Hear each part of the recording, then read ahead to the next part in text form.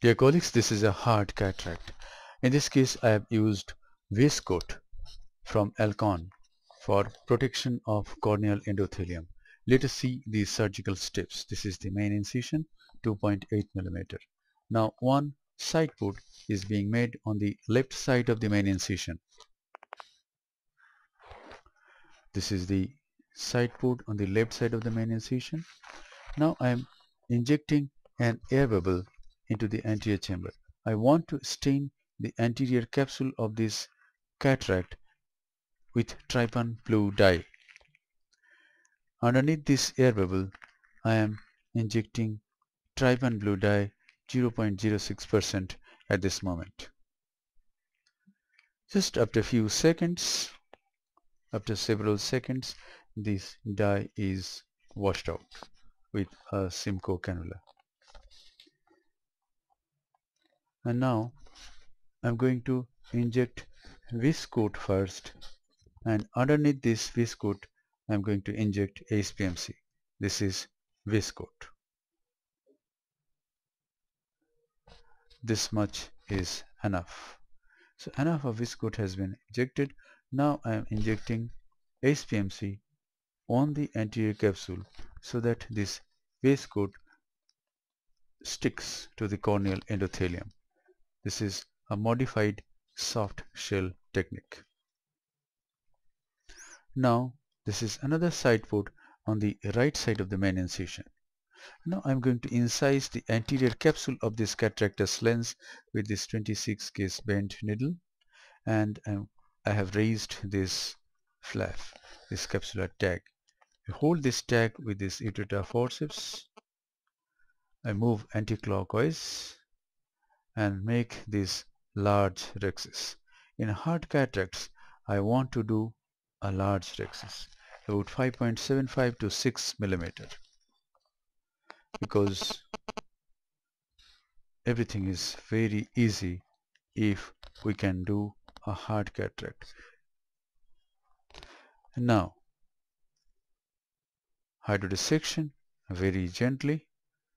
The nucleus is tapped and the nucleus is mobilized. It is rotating freely. Now I'm going to make a pit at this anterior pole of this cataractous lens. I'm going to bevel down and going to make a crater at the anterior pole of this cataract. This is Oatley Cataracts 3 Phaco machine. Phaco power at this time is 85%.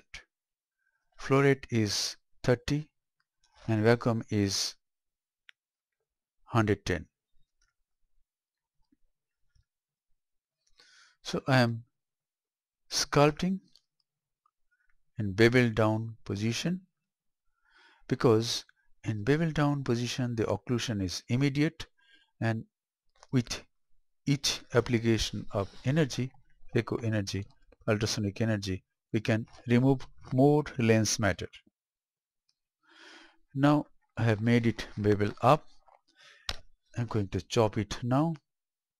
This is the fast chop. Now I'm going to rotate it 180 degree and making it just separating the nucleus. So the nucleus has been divided into two heminuclei. Now each heminucleus is further divided into fragments, and each fragment is emulsified and removed.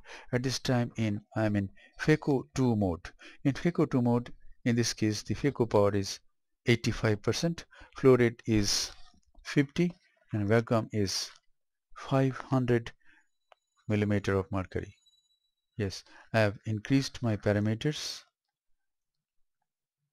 Flow rate is 50, that is the maximum in the machine, and vacuum is 500.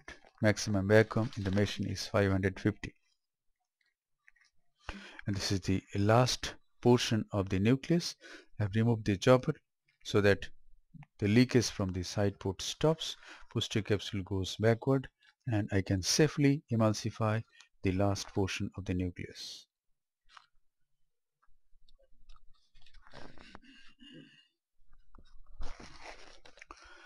And now I'm going to inject a bit of viscoelastic substance. This is HPMC. I'm going to remove the cortical matter, the cortex. Epinucleus has been incorporated into the nucleus in this case, and this is a little bit of cortical lens matter. So the cortex is very easily being removed by the Simcoe cannula. I'm going through the side port to remove the sub-incisional cortical lens matter. I'm going through the other side port to remove the cortical matter which is there from 12 o'clock to 2 o'clock. That's it. The posterior capsule is clear. The patient is under topical anesthesia, but the patient is very cooperative. I did under topical anesthesia because I saw that the pupil is very well dilated. Now, this is a hydrophobic acrylic intraocular lens. I'm implanting this lens in the capsular bag. Yes, the lens is in the capsular bag. Now I'm dialing the lens with the help of the chopper and the Sinskey hook. Both the haptics have gone in the equatorial region of the capsular bag. Now I am going to irrigate out the viscoelastic substance. Here it is. I'm going to irrigate out the viscoelastic substance.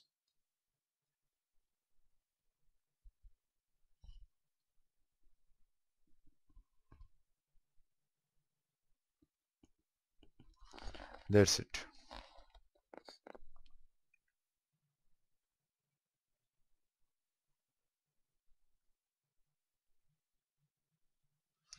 So most of the viscoelastic substance has come out.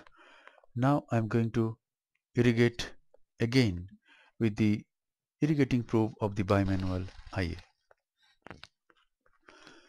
All these maneuvers takes time, but the job is thorough. Viscoelastic substance is very nicely cleaned and the patient is very happy.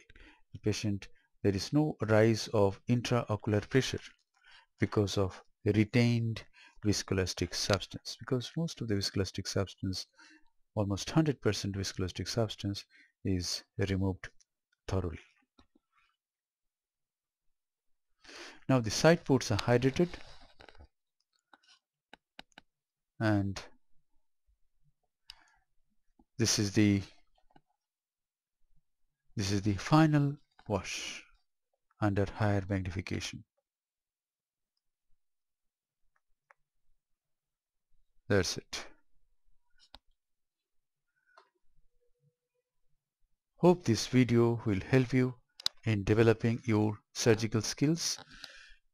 We can take help of VISCOAT to protect corneal endothelium in hard cataracts like this by modified soft shell technique. Thank you very much for watching.